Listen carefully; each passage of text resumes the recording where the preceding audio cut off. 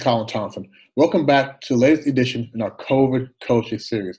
We hope you find these videos helpful to you and your family during this unusual time. Today we have Coach Elise Li, who has returned to us. Actually, she's returned to us, and she's also returned to her home in Beijing. If you recall, the last time we talked to Elise, she had planned on spending 1 week in her hometown. However, due to being in her hometown at the exact moment when the regulations took place here in China, she ended up spending 13 weeks at home. So she returned to Beijing last week, and today she's going to share with us her experience being by herself, being single in that mandatory 14-day quarantine. So Elise Li, welcome back to the program. Thank you, Colin. Wow, I can't imagine how long I have been talking with you last time. Yeah, I'm in self-quarantine, and now it's about more than 1 week. So I'm so excited and cannot wait to go out after 5 days more. Yeah. How did it feel? I'm quite sure you had a special feeling when your plane touched down in Beijing. How did it feel actually walking through your front door again? Well, let me tell you, it's complicated. It's familiar and strange to me. Just walking into my room and yeah, the first impression I got is I cannot believe that I have been left so long because this is out of plan. Yeah. And after I arrived to the house, the room, I started doing the big clean. I spent the first day to clean all the things, the dust, and then change the furniture. And I do a lot of work that day. I don't know, just feel like, oh, I need to do that. Right. Now, were you allowed to, when you landed at the airport, did you go directly home or were you tested first? Well, actually, I came back by the railway station, railway, yes, because my hometown is so close to Beijing. And I know that I will be in the self-quarantine as soon as I arrived. So I didn't go back. I didn't come back directly. I went to see my boyfriend. Okay. Yeah. Okay. Yeah. I just met him and had a coffee and talk a few words and just come back. Okay. So you came back by the train, and you mentioned before that you came back around during the first week of April because you wanted to avoid the mass movement of people on April 8th. And guys, as you may or may not know, Wuhan, which was the epicenter of the outbreak, was literally shut down. You could not go in or out of Wuhan for almost 78 days. No in, no out. And on April 8th, they opened the city back up. And in one single day, up to 70,000 people traveled that first day, within the first 12 hours. So people were really looking forward to getting out.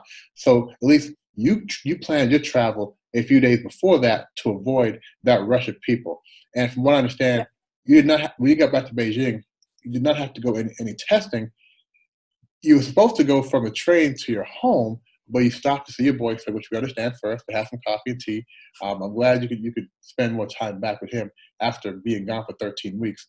So the 14-day quarantine, share with us some real aspects of it. I understand that you're not allowed to leave for any reason. They deliver food to you, and you must self-report certain things every day. So tell us really more details about that 14-day quarantine. Yes, as soon as I arrived in the community, I just registered in the gate, and people gave me a lot of report to fill.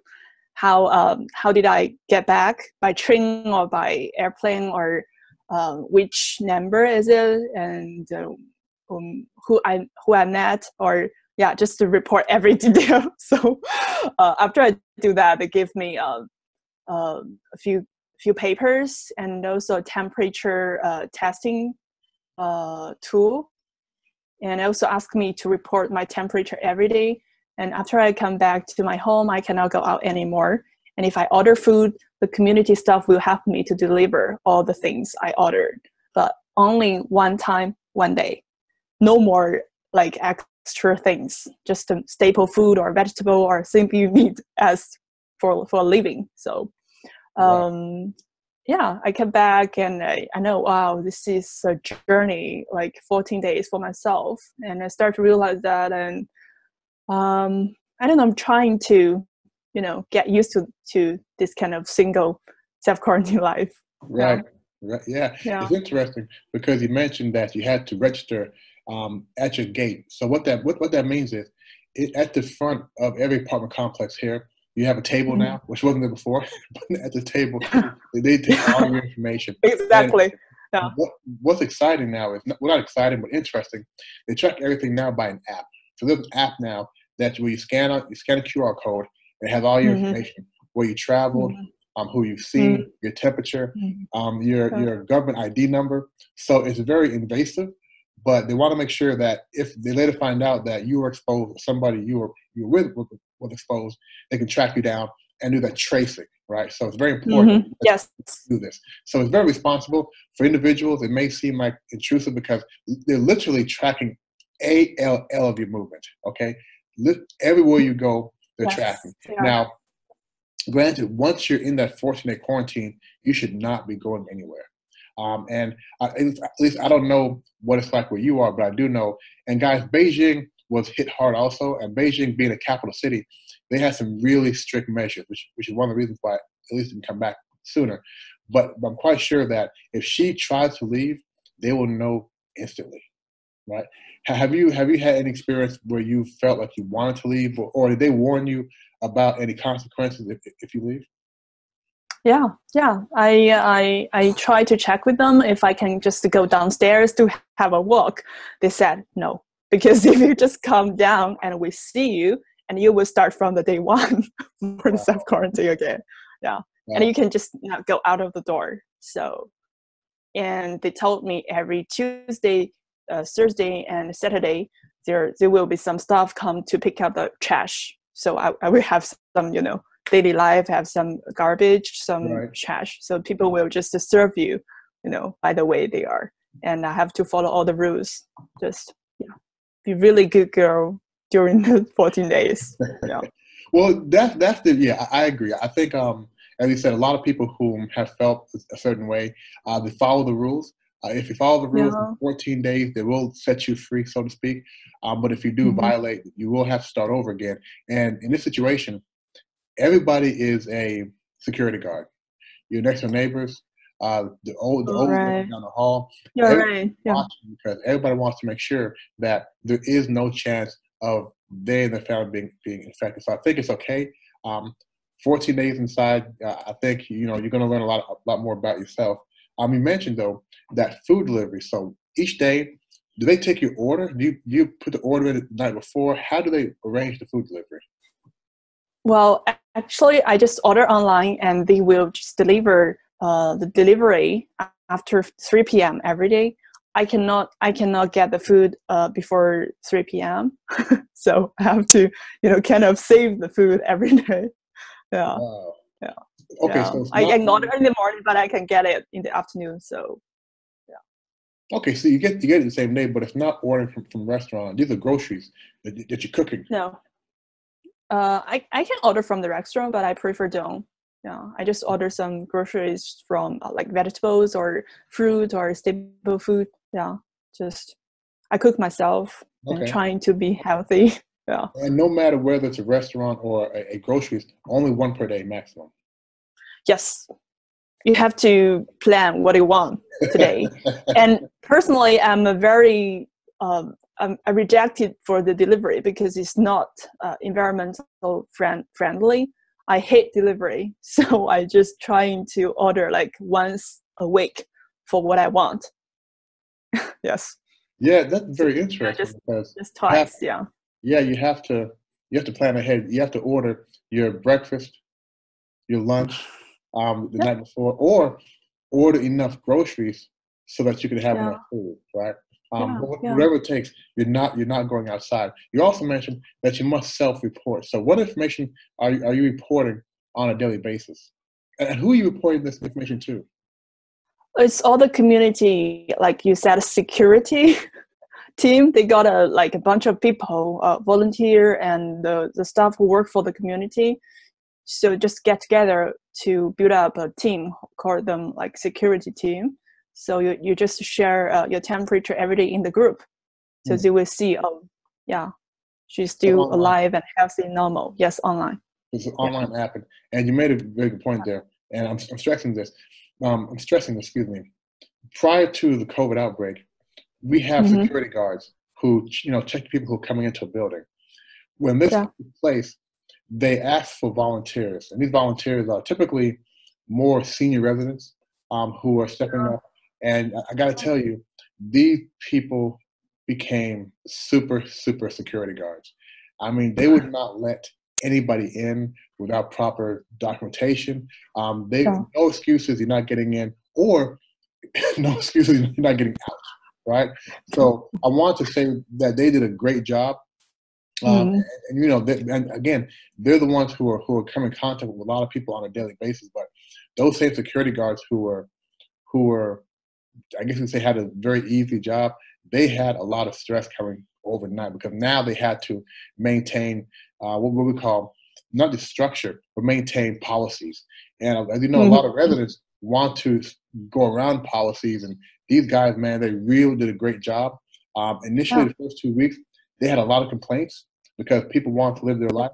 But ultimately, and at least you can talk to this, ultimately, they did a great job imposing their will on people and making sure that everybody followed the regulations exactly as they were put out.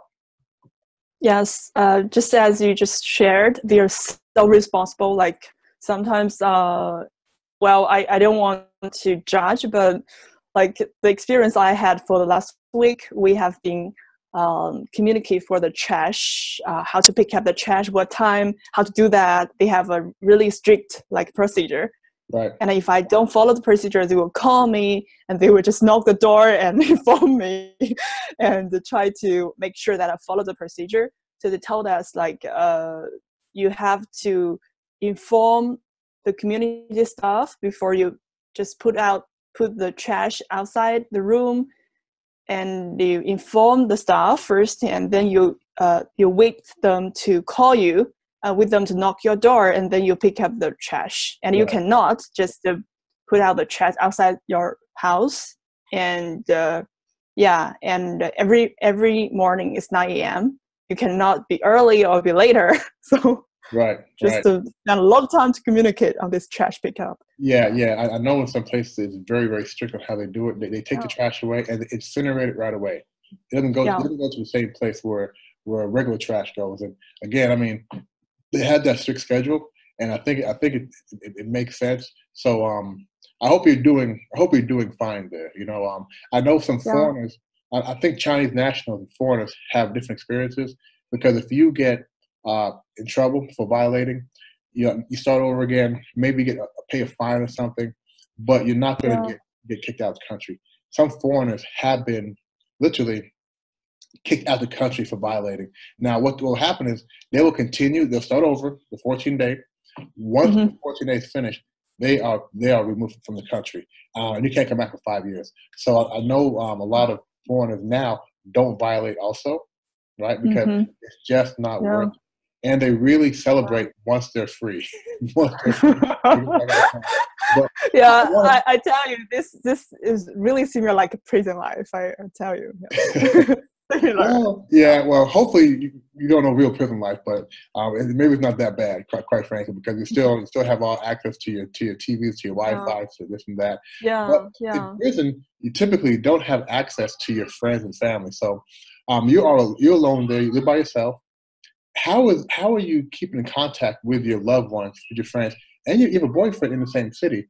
How are you guys keeping in contact? Does he go downstairs and you just look at him out the window and wave? No, because he cannot come into my community. I mean, the gate. He cannot come in.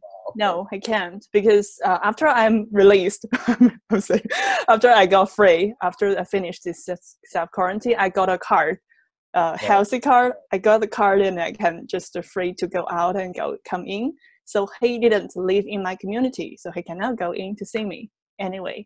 So we still communicate in the WeChat and online, just like that way. What? Yeah, still. Because here in Shanghai, again, same thing. Visitors were not allowed in, but now visitors can come back in. So in Beijing, still no in Beijing. No. Wow. That's interesting. Okay, so I guess you got to talk a lot during doing online WeChat and the phone and whatnot. So continue to do that. As you know, it's very important to continue communication. I'm going to ask you to summarize. So can you just summarize what's been your experience? I mean, you are at day 8 now. You have about 5 more days, 5 or 6 more days in your quarantine. Can you summarize your experience thus far? Yeah, well, it's more like the first thing you have to prepare as your mindset, because this is gonna be a 14 days self-quarantine, and you have to keep a very stable mood.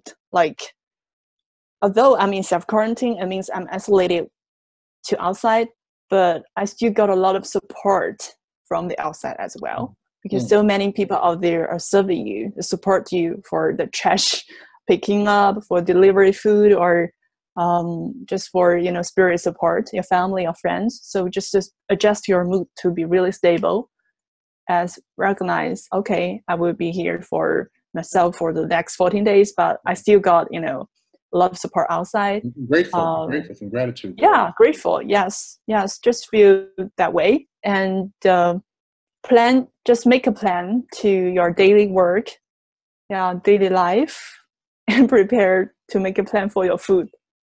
Yeah, this is very important at this moment. It's very important, because if you are just making one mistake, didn't get enough food, you may feel very angry and hungry first, and then angry. Yeah, a lot of emotions just rising up. So just take care of your physical body. It's really important at this moment. Yeah. And I just open my window from time to time to take some deep breaths of the fresh air, to look outside, to still be connected with the nature, because there are trees, there are birds outside, right? So this is also very important. And I do some exercise as well, try to keep the energy up, holding that.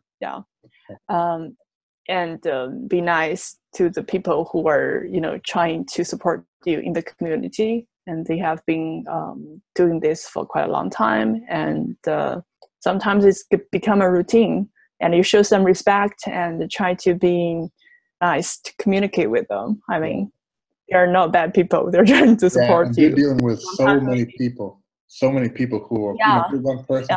And on the opposite, they're dealing with so many people who have returned. So I agree with everybody who's still working outside. A tremendous amount of gratitude. So Elise Li, thanks for coming back. And the next time we talk to you, you are going to be, you have your prison stripes on, right? Your prison stripes on. Next time we talk to you, you're going to be free. And we look forward to learning more about the first things you're doing now that you have your freedom. So thanks for joining, and we'll catch you again. Thank you, Colin. Thank you. All right. Bye-bye.